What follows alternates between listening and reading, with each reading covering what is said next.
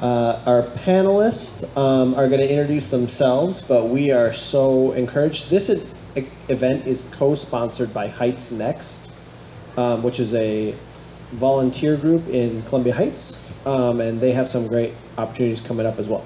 So thank you so much, and let's welcome up our panel. Franklin, can you introduce yourself? Tell us a little bit about what you did for your career and your family, and current ways you stay engaged in your community. Good afternoon, everybody. First of all, I would like to give thanks to God for the ones that takes care of my faculties, necessary faculties when I have to take part in events like this.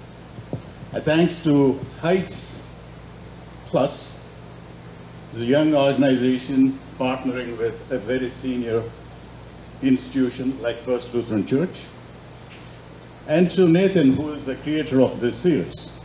So thank you. Today's topic, of course, engaging as you age. Like to have seen a lot of seniors here, but anyway, I would briefly mention what's happening actually around the country.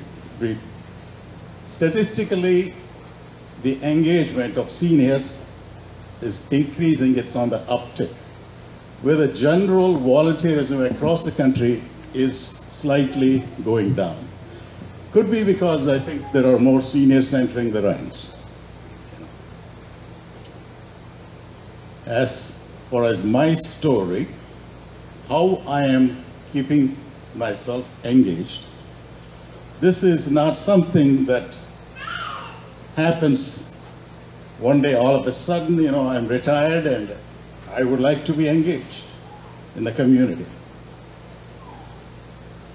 I'm one of those very privileged ones that have the opportunity to engage with the community from the very beginning. I grew up in India as an eldest son with 8 siblings. So you can see my engagement started right at that time. Throughout my growing up years in India, grew up in a middle-class Christian Lutheran family, and Christians in India are a small minority, as most of you may know. Growing up with everybody, Hindus, Muslims, and every other religion you can think of, and the minorities of, there's a class that is called Harijans, or the untouchables. So, as I think back, my involvement with the current project, Pushpa project, may have something to do with my growing up years. Way back in the subconscious mind of mine may have,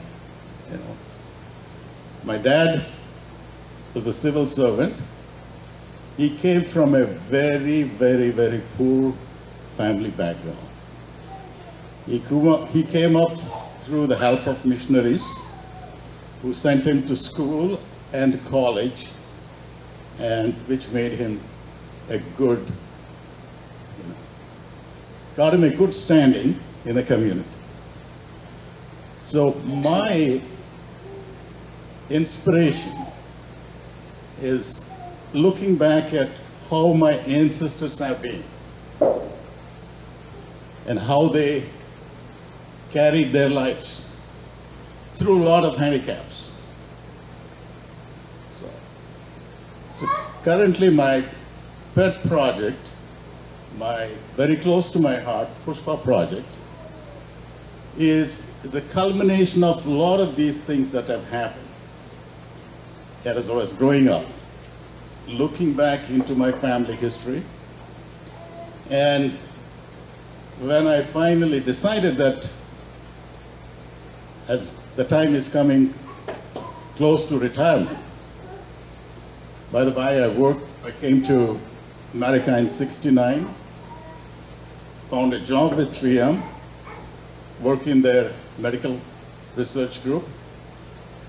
A few months afterwards, I joined First Lutheran. This is the best things that have happened to me at the very beginning. 3M and the First Lutheran Church.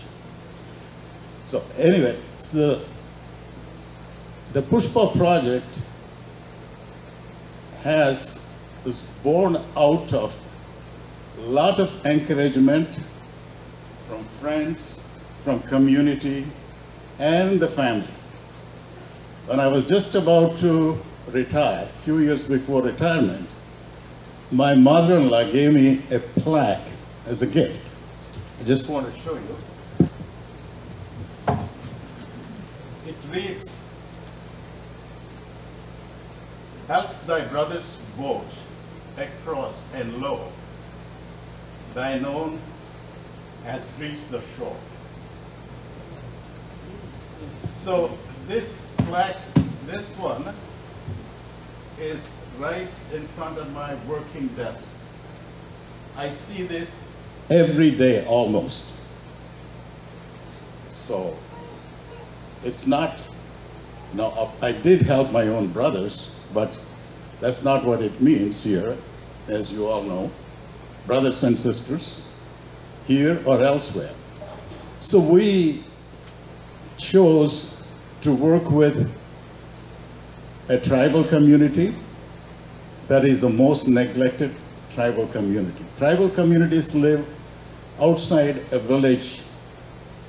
These are once nomadic people that are brought together by the government so that they can live as a community. So what Pushpa does is we walk into one of these tribal communities, we talk to the elders, we try to organize them in a way that there are a few leaders, both men and women, and then we offer them whatever help we can, not monetarily, to organize the community and to provide some grant as a microloan that they can pass on from person to person. So, and then we help the children with education. So this project, we started with one village. Come on, have a seat. There are seats right in the front. Yeah. So, and the challenges of this, taking up a project like this, is not knowing the village dynamics, their community, the way they live, and how to get to their level. In the beginning, there was a lot of resistance. They did not believe us. They didn't want to work with us. And in fact, some even tried to drive us out of their colony. These are the people that are living outside the main community. In the main village, the landlords and all the other higher caste people live. These are the people that are on the outskirts of any village. Every village that we work today, they have a colony outside the village. We rarely enter the main village. And, this is the condition of the people. And they, for some reason, this is one of the challenges of working as newbies in a community like this. So we started with one village. Right now, after 13 years of the work in these communities, we have 10 evening schools, one sewing center, which is solely supported by First Lutheran Church, and we are planning to open a second one end of this year. For the first time this year, we have 12 kids that have passed through high school in all these 10 villages. That means one or two here and there. And all of them have joined college. There is no guarantee that these kids would stay in college. Some of them will drop off because the academic standards in some of these schools even our tutors could not equip them adequately to face the academic challenges they face. So we are very pleased with the progress that we have made, and we hope things would continue. And as we are getting older, and the project is getting stronger and more robust, and there is more energy, we are hoping and praying things would continue at the same pace or even better. So I'll close this with one Sanskrit saying. It says, Manava Seve, Madhava Seva. Seva means service. Manava Seva, that means service to human beings, is a service to God. Thank you. Thank you, Franklin. That was amazing and so inspiring. Our next panelist is Darcy Wills, and she is going to talk a little bit about the work she has done in her community. Well, I've been working in many communities, I would say, because I've worked north, south, east, and west. I was with Minneapolis Public Schools from 1977 until 2005. My first years of working with them was on-call positions until 1989, when I was hired as a mother-infant care education person. I was a high school dropout.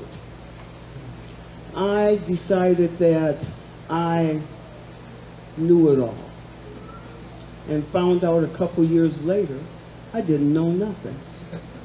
So it took me about 2 years to study for the GED when I was about 25 years old. And from there, I went to college at the age of 28. And I have a degree in recreation for special group services. I have a certificate in adult psychiatry, mental health, and of course the AA degree. And I also have a recreation volunteer service certificate, 2-year volunteer service certificate. I've received awards for writing papers for criminal justice and recreation and rehabilitation. For volunteer service, I've received awards for that. In other words, monetary awards toward my education, continuing my education. And I have a bachelor's degree now in a bachelor's of science in recreation. I also, after I retired in 2005 from Minneapolis Public Schools, I decided that I wanted to study something I had interest in when I was young. So I studied forensic science. I did correspondence, forensic science, and I have a certificate in that. I studied private investigation. I have a certificate in that. I had a real ability to find things. And so I said, well, these things interest me. So I said, I'm going to learn something about it. I'm not too old to learn something about something that interests me when I was young. And maybe the opportunity wasn't there then, but it sure did come. I still have many other interests. I'm considering going back to school again for another correspondence course. But I now tutor children. Can I talk about this? Yeah. I tutor children, kindergarten, and I've been tutoring since, about 2006. Started out with Urban League Academy School, and when they closed, Then I went with Experience Corps, which is a type of AmeriCorps program for seniors. And we go into the schools and we work up to 15 hours a week. We receive the stipend of $120 every 2 weeks or something like that. Currently, because I have been with them so long, I am on what they call a pay schedule of $4 an hour. I'm really rich. But it isn't the money. It is the need of the community and of children to have assistance in learning.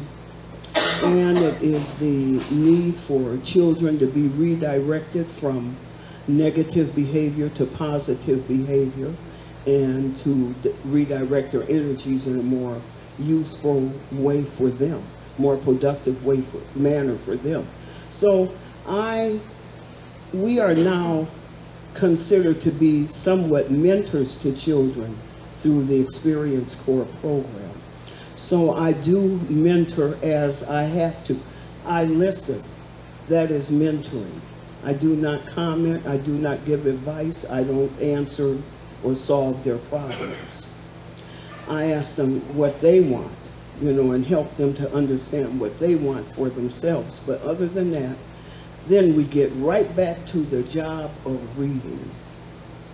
I am proud to say that all the children that I have worked with read very well. And I expect them all to either go to college, trade school, or something to acquire a greater professions above high school diplomas. I have worked with my own family in redirecting their behavior into positive channels. And of course, I can use all my own experience to do that. And myself as an example, as a high school dropout. I encourage, so therefore, we've only had one dropout out of families of 6 and 4 and 3. One dropout. And then I got him over here in Columbia Heights to stay with me while he got his his degree, GED, general equivalency. So I feel good about that. Now I'm redirecting the youth in my family to go to trade school rather than college. And there are opportunities out there where they can go to trade schools that pay all of their tuitions. They can be tuition free without having to owe hundreds of thousands of dollars for college educations. And I tell them, hey, go ahead and go to trade school. You still want to go to college? You can go to college afterwards. So they're sort of listening to me, but then sometimes I don't like to pound it into them. I pick up seniors and take them to food shelves and deliver their groceries and them back home.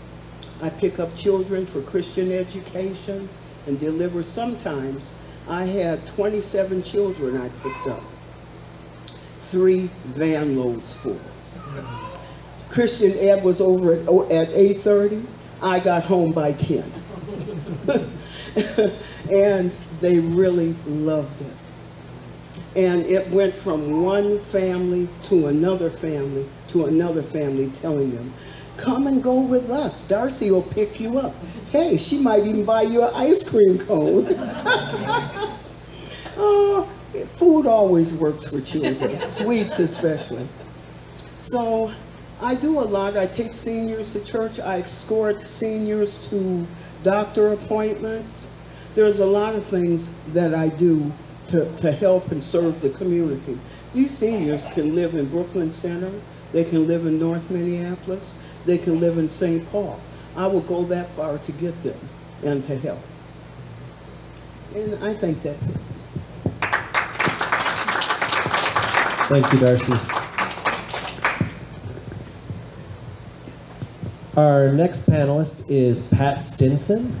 Pat, do you want to tell us a little bit about what you did during your career, your family, and current ways that you stay engaged in the community.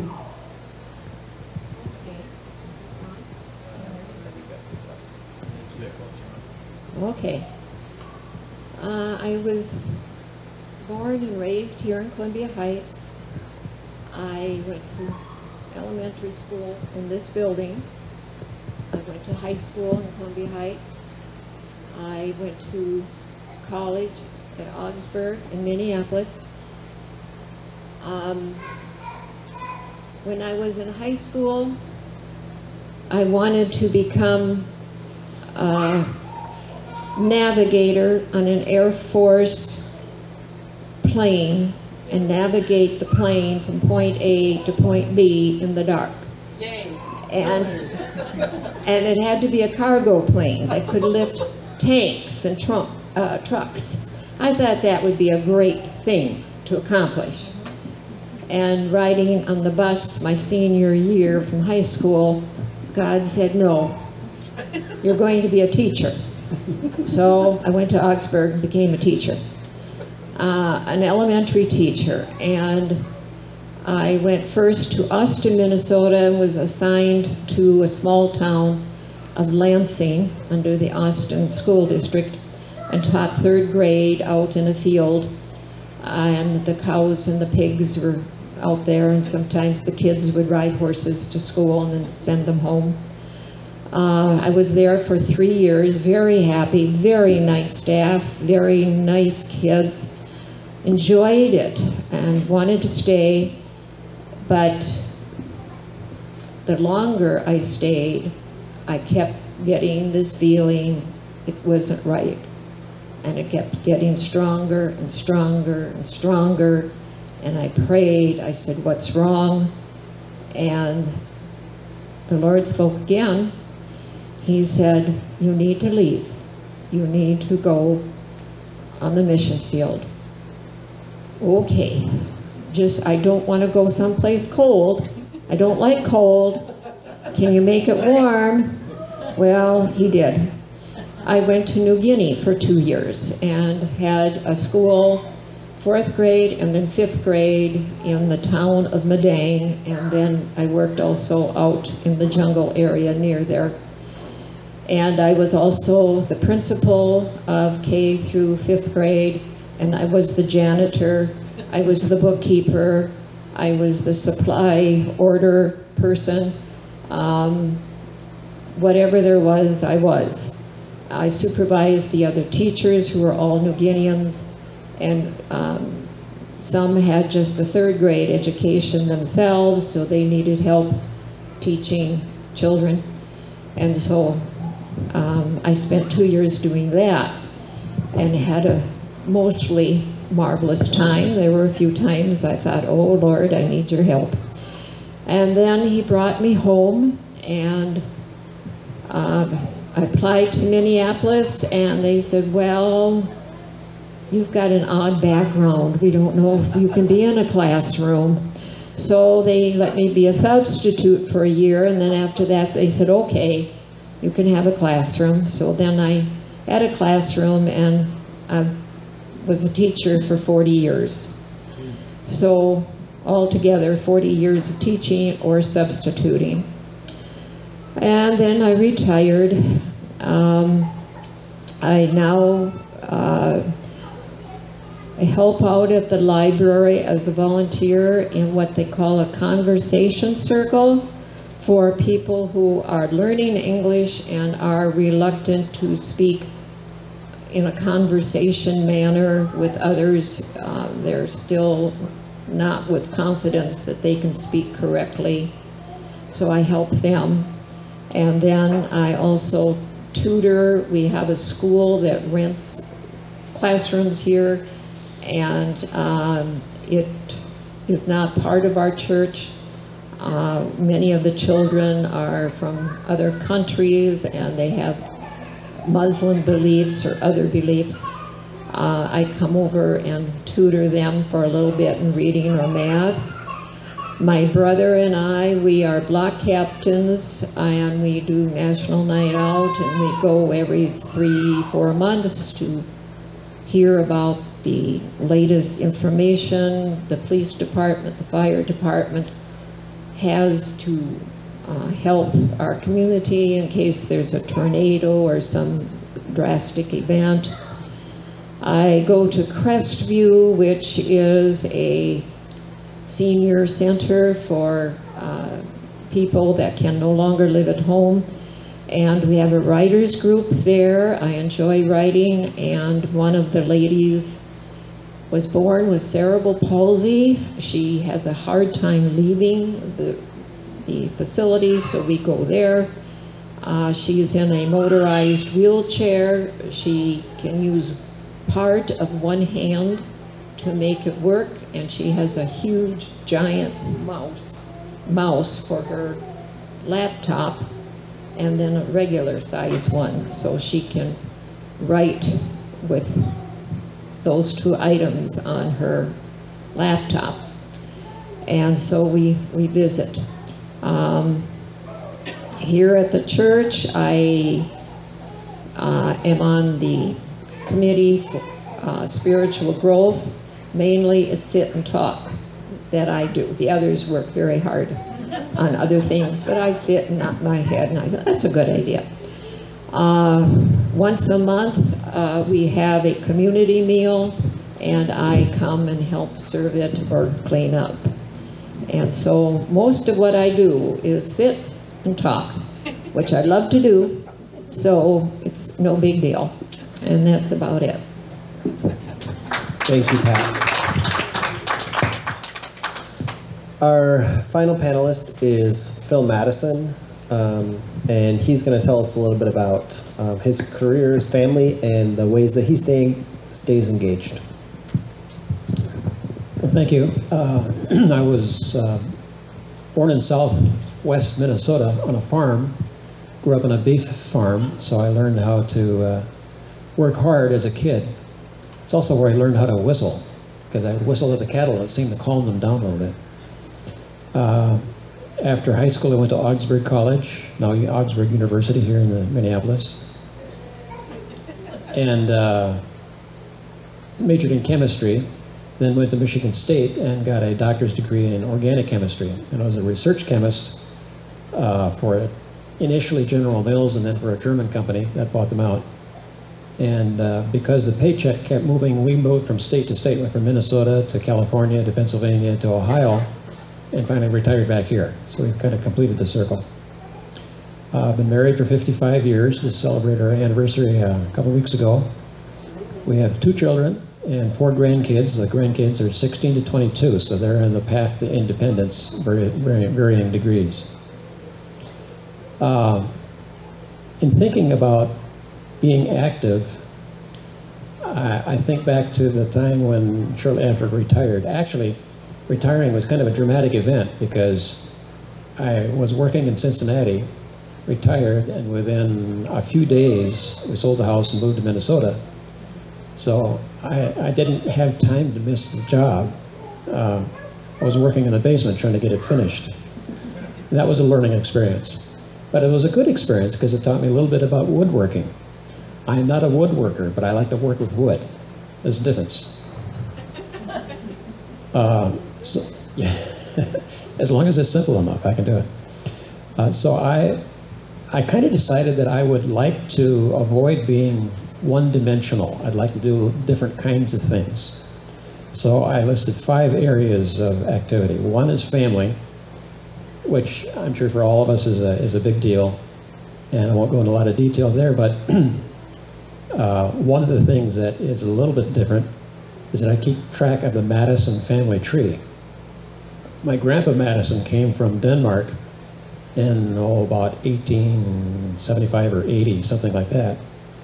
And he eventually got married, had 11 kids, and they all had pretty good families. So I keep track of the family tree as it progresses. And just this year, we passed 1,000 descendants, direct descendants of Grandpa Mattison. Also went backwards a little bit into history and Scandinavia mostly, of going back actually as far as the late 1500s, which is about as far as you can go because they didn't keep records before that. unless you were a criminal or royalty. The second area is church. I'm on the hospitality and outreach board and a bunch of other stuff.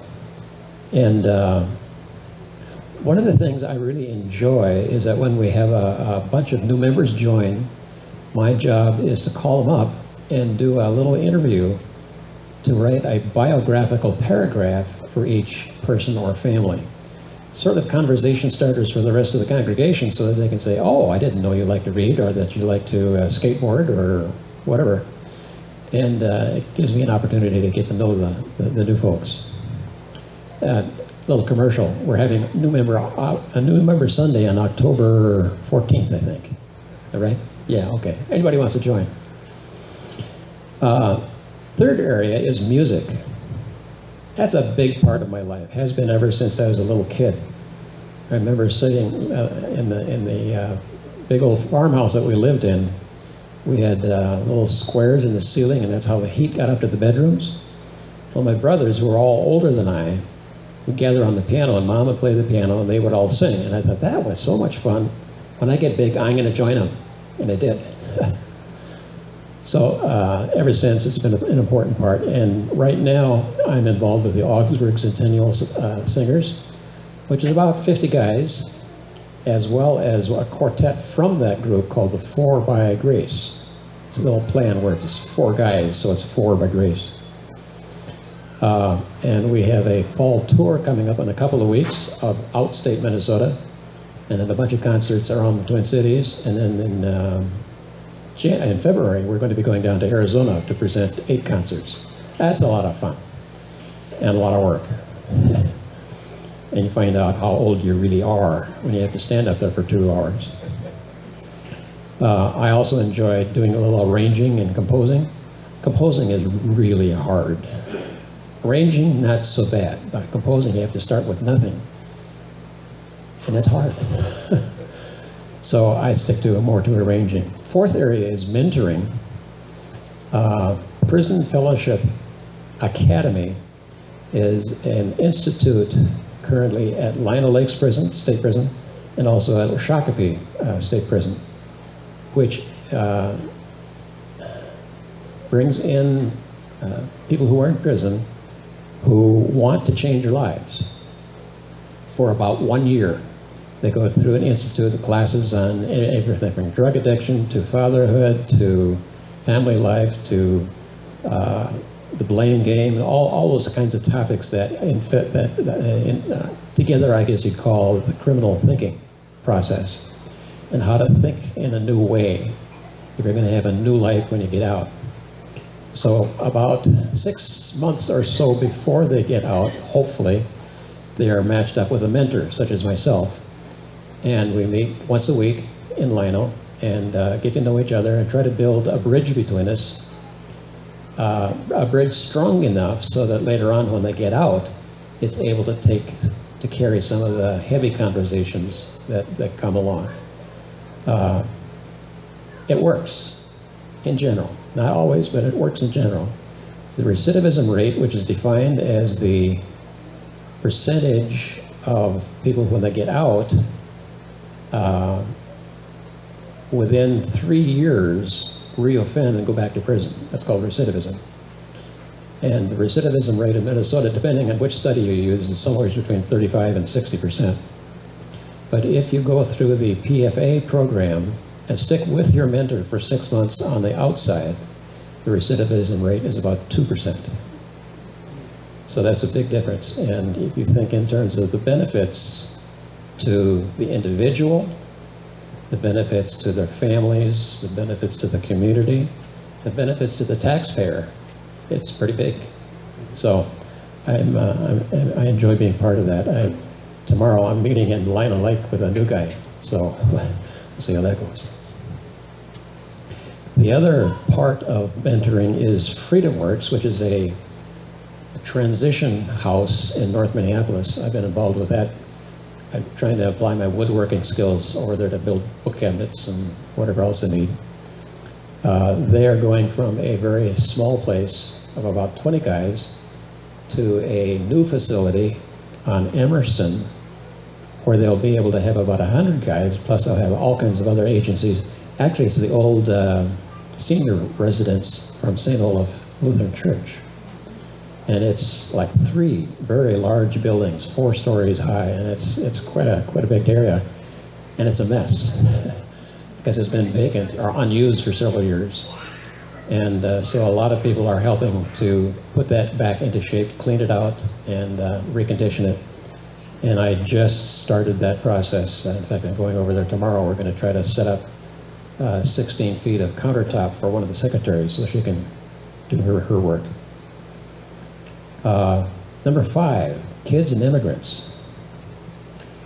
I've been involved with the after-school kids program here for several years, but as I get older, I find that my personality and my gifts don't match very well as like they used to. But I said, but I can pray.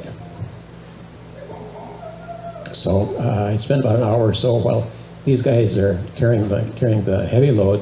I just go in the chapel and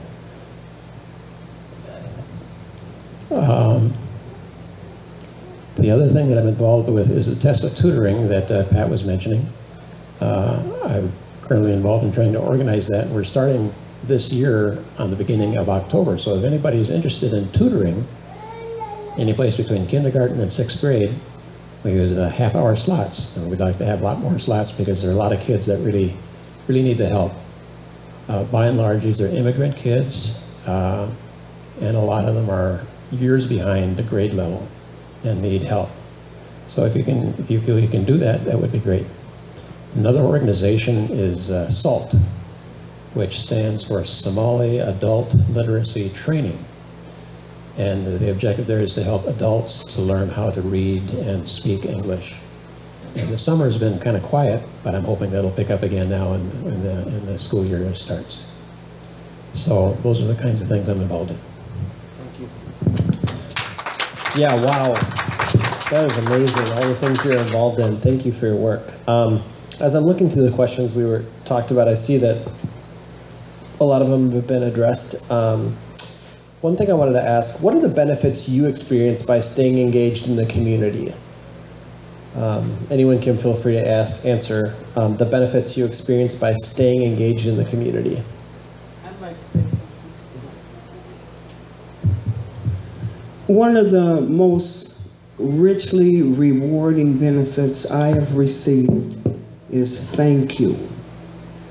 Young women who worked with me when they were young, whether they were in elementary school or in senior high school, graduating from high school or anything, or in the mother infant care education program, they have come up to me and said, thank you.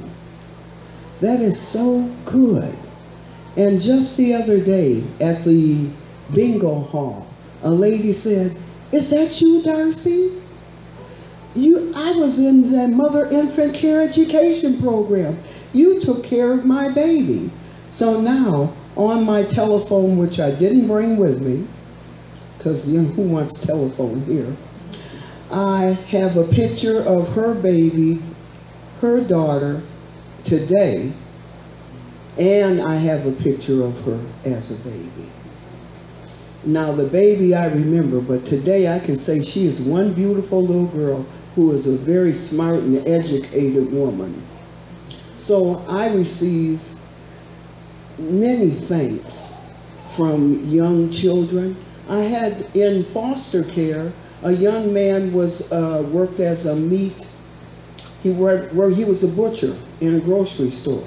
And he said, Darcy, thank you. Thank you for reuniting me with my father. I said, gee, I didn't even know I did all of that. You know, I know I was hooking him up with mom, but I didn't know I hooked him up with mom and dad. I didn't know that. So it's just good to get that pat on the back from the very people you help. One more example is when I was an arts and craft instructor in a recreation center. A parent sent me a note and said, thank you for taking all of my sibling children in. Because one was 4 years old and not 5 and didn't qualify. And I let them come in anyway and put them at a table and said, come on and finger paint or draw a picture or whatever we were doing for that art program, that project that day. But that parent sent me a card with a very nice note on it that gave me, again, thank you. What a wonderful word. Thank you. And I'm thanking you for letting me talk also. One of the things I'm reminded of is a lady who's a lot older than I am, likes to comment, if you don't use it, you lose it. And I think one of the benefits of being involved is that everything works better, well, almost everything.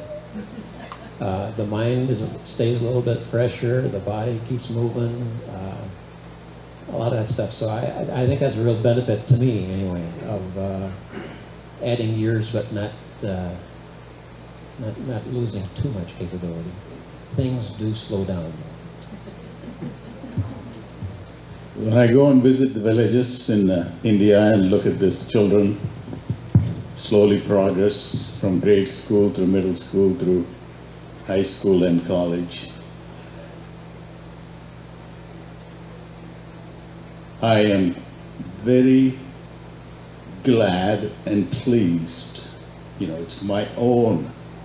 Nobody says thank you in India, but I know they are grateful, but it's very fulfilling experience to see. And to see these young women learn how to sew, and they are free to go and open their own shop, sewing clothing for the women, or they can sew for their own family. And also it works as a dowry for a young woman, you know, that she has learned a skill, you know, so it's easily marriageable. So anyway, there's many. I cannot, you know, say in few words how fulfilling this feeling is. At one time I was volunteering here at the church with the program, and I enjoyed it, but the Lord kind of showed me it's getting too much for you. And things kept getting worse. And so I finally did go to Nathan and said, I just can't do this anymore. And I think you'll remember that day. It was kind of a hard day. And I was sad that I had to do that, but I knew that there was a time emotionally or physically where you have to step back and say, no, this isn't for me now. I have to do something else or not do anything. And as far as the benefits of what I do, I learn from all of these activities. I have learned so much, working with different cultures and people, and I love that. And another thing that's the greatest thing for me is I do not feel useless. At my age, there are many things that happen as the body gets older, and the way the young people can kind of, they are helpful and respectful, but you have the sense they feel you can't do anything, that you're past the ability. And in some ways I am, but I do need to feel useful. And so these are activities I can do, and so I continue to do them. But like you said, you can just do too much. You have to have a healthy balance, and for me, I feel very strongly that God tells me, this is for you, this is not for you. This is my plan, and you have to follow my directions. And it's worked all through my life. He's always given me the right advice. I might not like it, but that's the way it works out. But you've got a good point. Always, you know, watch what you're doing and make sure it's right for you. And it can change. What's right at one time might not be another time.